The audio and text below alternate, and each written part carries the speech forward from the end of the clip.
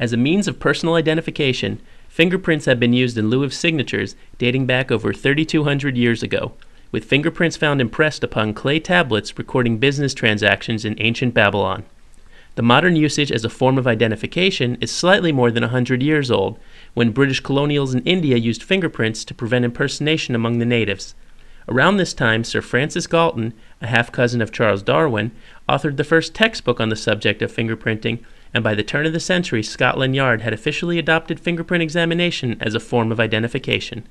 Fingerprinting came into widespread use in the United States sometime around 1910. Today, most law enforcement agencies have fingerprint labs, most states have identification agencies, and the FBI houses the largest collection of fingerprints in the world in its AFIS system. SWIGFAST, the Scientific Working Group on Friction Ridge Analysis, a group supported by the FBI composed of 30 to 40 identification specialists from the United States and abroad, has worked to set standards and guidelines used in fingerprint analysis. SWIGFAST has assembled a glossary of terms used in fingerprint analysis. Some of the more important terms are ACE-V, a term to describe the structured and systematic methodology used in individualization of fingerprints.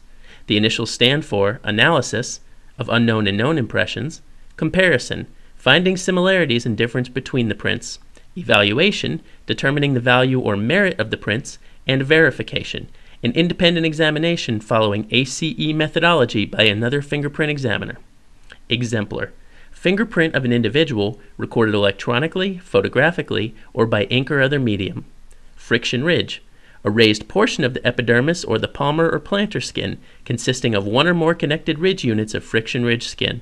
Latent print, transferred impression of friction ridge detail not readily visible. Loop, a type of fingerprint pattern in which one or more of the ridges enter on either side of the impression, recurve, touch, or pass an imaginary line drawn from the delta to the core, and terminate or tend to terminate on or toward the same side of the impression from whence such ridge or ridges entered.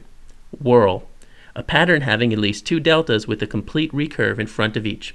For more information, please visit ncstl.org.